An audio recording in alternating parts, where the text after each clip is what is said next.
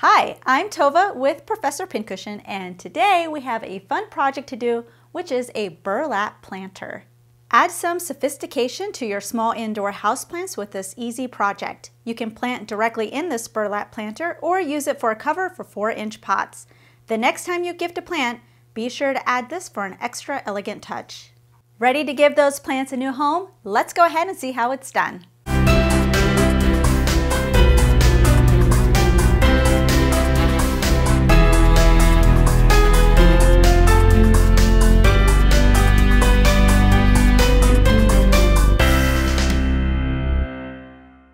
The nice thing about this project is you don't need a lot of supplies. You have your fabric, and I'm using burlap because it does have some stability to it and it'll stand up pretty well. You want something that the water is going to drain through okay and also hold up to getting wet. So burlap is a really good choice. Now I'm just using leftover burlap I had for my project on the burlap table runner.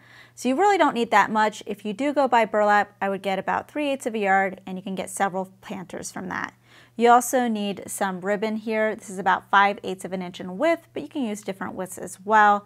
And again, you don't need that much. I would have at least 3/4 of a yard for that. Some all-purpose thread, our pattern, which you can download. We have pins and needles here, a sewing gauge, scissors, and then not shown here is going to be the sewing machine. The first thing you need to do is to cut out your piece out of your burlap using your pattern piece. Now this is 1/4 of the size. This is so we can fit it on one single sheet of paper when you print it out.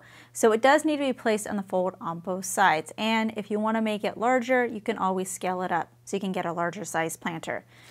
So with my burlap, it's already folded in half. I already have a fold right here. I'm going to take this, fold it in half again.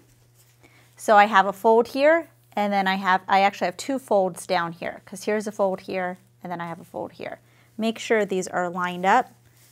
You're going to take your pattern, place it, so we have place on fold on one side of the fold, and then the place on fold over here on the other side, and you're going to pin it and you're going to cut it out.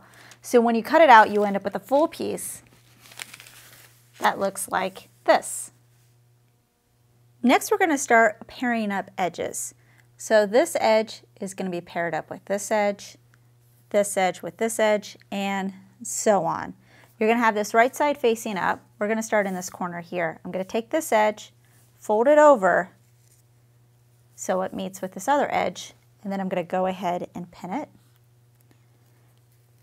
And you can do these all at the same time. So now we have this edge with this edge, and you're going to do the same thing. Just fold it over, and you're going to pin. And you're going to do this for all 4 edges.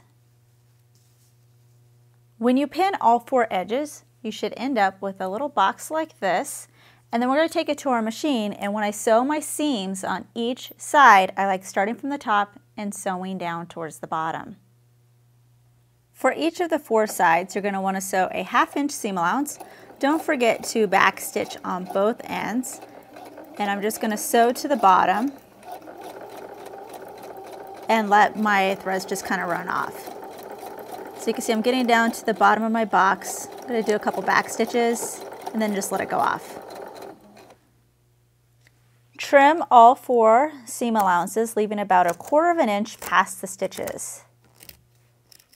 Flip your planter right side out. We're now going to be pinning our ribbon along the top. Now the ribbon should be pinned about 1/2 inch from the top.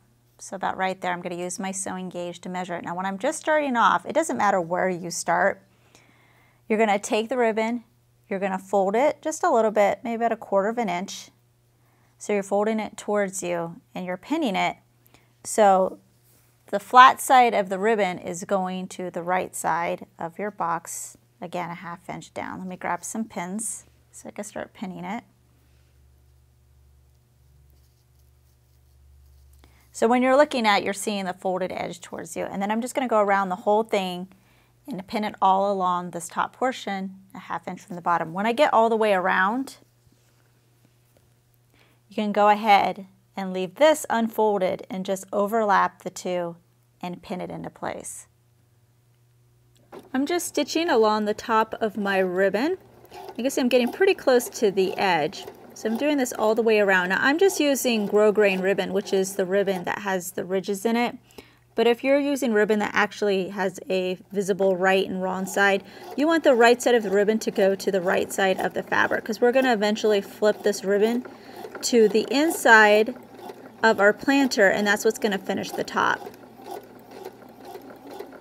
If you're wondering what I did with my seam allowance, I just kept them closed and just stitched them to one side, because we're eventually going to do sort of a French seam on the corners here. But for now, after I stitch down the ribbon, I'm going to trim the top of the burlap, so it's about 1/4 of an inch sticking up past the ribbon. Then you're going to take the ribbon and you're going to fold it over to the inside. So when I fold it over, you're not going to see the ribbon, and it's going to be nice and finished on the inside. It's a little bit easier to do this part if you have it inside out again. So ribbon on the inside, then fold it over like this, and then pin it into place. On the inside of the planter, stitch all along the bottom of the ribbon.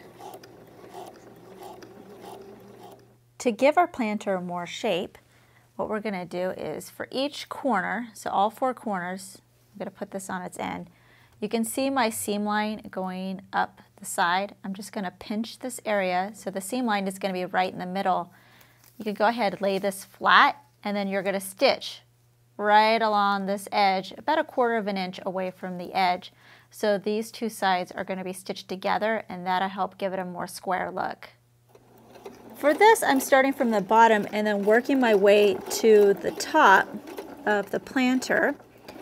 And I know I said 1/4 inch, but I actually think 1/8 inch is probably better. You want to do it pretty close to the edge, yet still enclose all your seam allowances on the inside. That way it looks a little bit more finished. And it might get a little harder in the top. Just get it up as high as you can. And that's it. Now we have a finished planter, and we can go ahead and use it to put our plants in and make them look really nice. So this one, I just slipped a pot in there. This is just a standard 4-inch pot.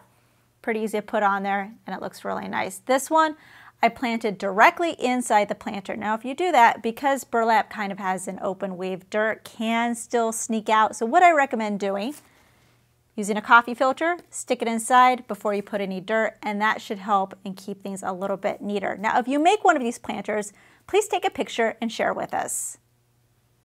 New tutorials are released weekly, so please subscribe to be notified of the next release. Make sure to check out our other videos and visit ProfessorPincushion.com to view our complete library with well over 200 sewing video tutorials, including our exclusive premium content. Our premium membership is only $5 a month for unlimited access and only available at ProfessorPincushion.com. Also, don't forget to download our mobile app for videos on the go. Thanks for watching.